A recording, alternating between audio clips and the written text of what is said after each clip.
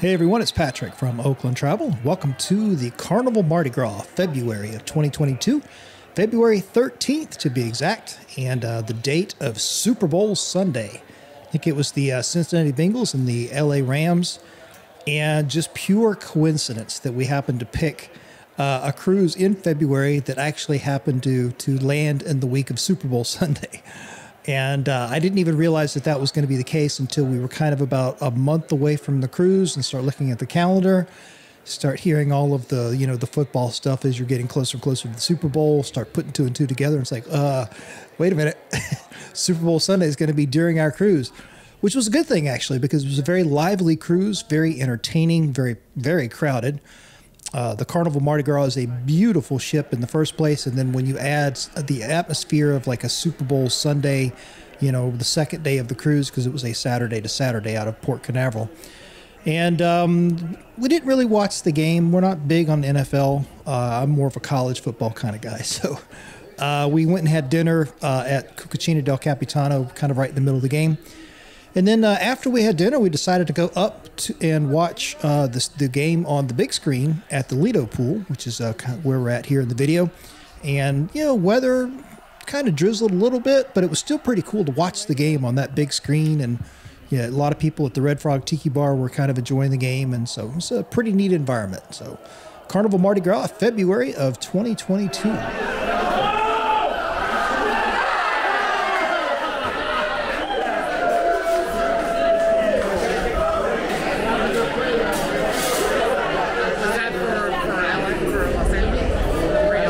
See what the play is.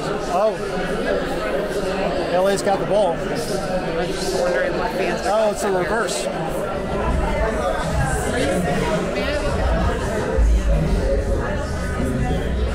What do you want?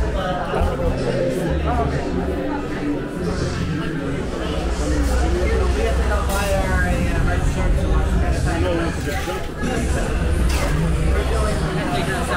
It's that type of drink here. One more of those. Yeah, for me. Tropical mule, huh? Yeah.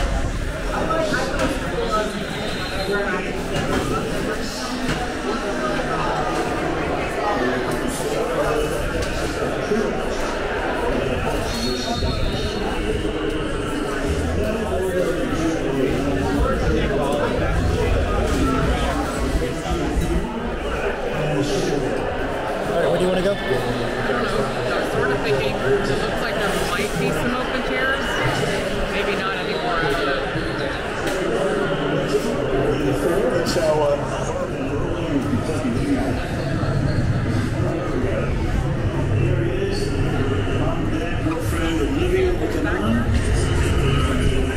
As long as they're not wet.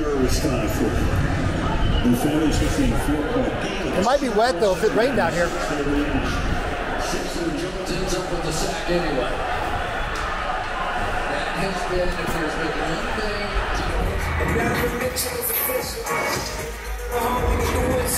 Time for the Lakers to 2 out the noise and make a run.